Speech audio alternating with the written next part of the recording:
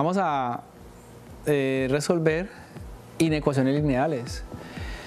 En las inecuaciones lineales se trata siempre de eliminar paréntesis antes de reunir términos semejantes. Entonces en este caso tenemos una inecuación 3x más 5 menor o igual que 8x más 4. ¿Cuál es el propósito?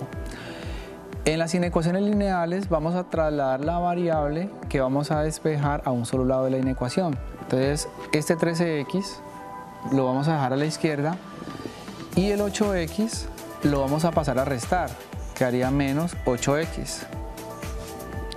Menor o igual, a la derecha queda el 4 y este 5 que está acá a la izquierda pasa a restar. Teniendo en cuenta las técnicas vistas en clase para despejar la variable en una inecuación. 13x menos 8x es igual a 5x. Menor o igual, 4 menos 5 es igual a menos 1. Nuestro propósito, despejar la variable x, significa que este 5 que está multiplicando a la x debemos pasarla a dividir.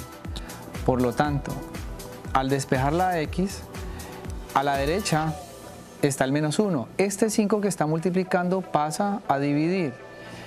Este factor que está pasando a dividir es un factor que es positivo. Significa que el signo de relación de orden se va a preservar.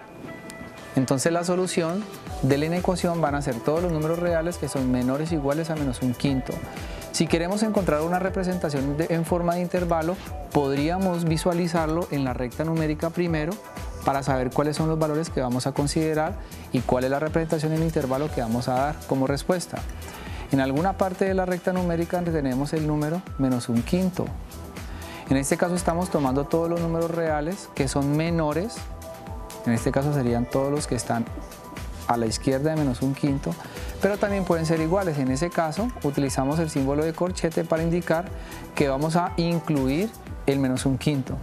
Entonces, de acuerdo a esta gráfica nos permite, digamos, de manera mucho más fácil escribir el intervalo solución. En este caso los valores vienen desde menos infinito hasta el valor menos un quinto. El menos un quinto cerrado y el menos infinito abierto. Entonces sería la solución de la inecuación lineal. Ahora miremos en un segundo caso el despeje de la variable en esta inecuación. Eliminamos paréntesis, tenemos 3x más 3 por 2, 6, menor que 10x más 5. Pasamos la variable a un solo lado. 3x está a la izquierda, 10x pasa a restar, quedará menos 10x, menor, a la derecha está el 5, y el 6 que está a la izquierda pasa a la derecha a restar, quedaría menos 6. 3x menos 10x da como resultado menos 7x. Menor, 5 menos 6 va a ser igual a menos 1.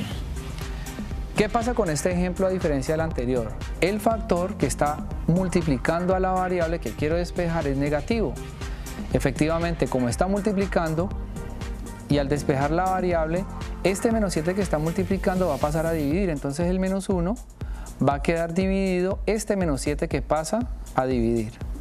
Pero como en este caso el factor es negativo, el signo de relación de orden va a cambiar, es decir, va a quedar de menor, se va a transformar en símbolo de mayor. En este caso simplificamos la respuesta, tenemos que menos dividido menos da más, entonces la solución de la inecuación van a ser los números reales que son mayores que un séptimo. En ese caso, visualizamos la respuesta en forma de intervalo de la siguiente forma. Podríamos indicar en alguna parte de la recta está un séptimo y estamos tomando todos los mayores. Como no estoy incluyendo el un séptimo debido a que es mayor, entonces voy a colocar el paréntesis.